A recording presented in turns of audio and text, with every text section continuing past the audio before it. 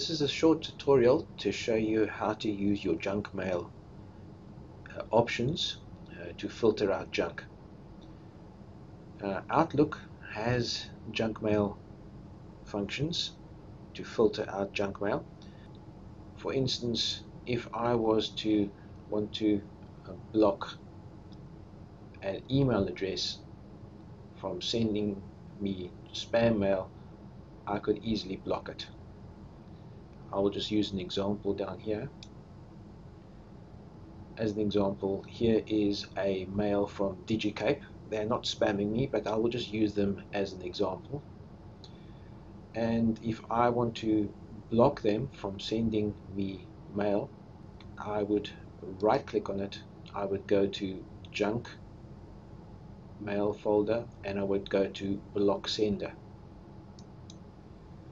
The sender, it says the sender of the selected messages has been added to your block senders list and the message has been moved to the junk email folder. You'll notice that as I click OK, the mail disappears and it ends up in junk mail.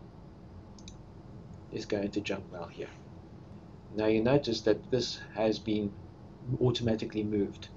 If I want to refine it and send out block entire domains, or especially if spammers send out mail and they change the email addresses every time they send, then you can use wildcarding to block entire domains. As an example, here's DigiCape. They are not spammers. I'm just using them as an example. I will put them back as normal acceptable mail. You can right click on it and on the mail and go to junk and then go down to email options. Now it's important that you notice the settings that I've got here. By default, Outlook is set up to be either low or no automatic filtering. I always set it to high. And I also always disable links and under functionality, and I always I ask for Outlook to warn me about suspicious domain names. So make sure that it's set to this. Under safe senders, that's quite useful, especially if you want to allow an entire domain to mail you. It's all completely safe. Block senders, this is where the fun and game starts. You'll notice that I have got some strange addresses down here, and if you notice down the bottom, you'll notice that there's various emails that have addresses that I have received over the years that have spammed me. Now, as the example, let me just see if I can find the email address for you. Okay, as you can see here, there's the DigiCape address has been blocked in the online team. Now, if they change the address to, let's say, sales@digicape.co.za, if you get mail from sales, it will not be blocked because you only blocked online team.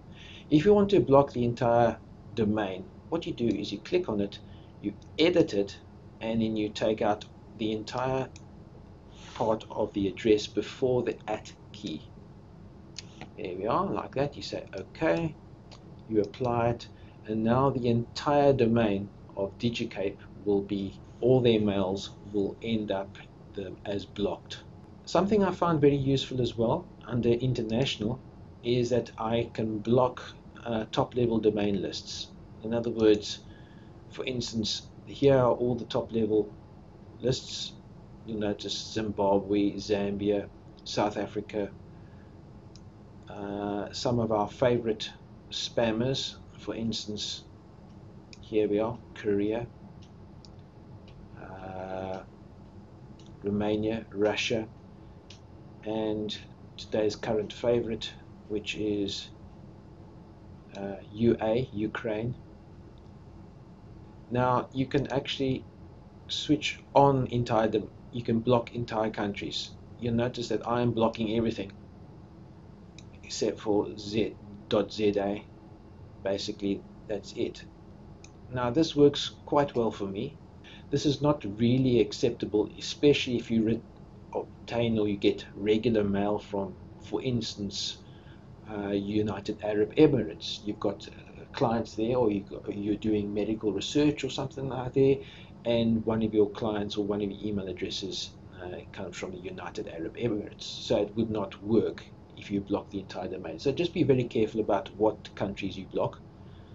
The second one, which is also very useful, especially if spammers use foreign languages, is that I block all the languages like Vietnamese, Turkish, Thai, Korean, etc., except for Latin 3, Latin 9 ISO, and USA ASCII and Western European. That means that most of the mail using foreign languages or encoding for foreign languages like Central European or Cyrillic, which is Russian, will also be blocked. So you can also set that up to block. Once you apply it, of course, then it will, it will block out most of the stuff. And that is basically what I do to set up my junk mail. I hope this helps. This tutorial helps you. Best of luck, and goodbye.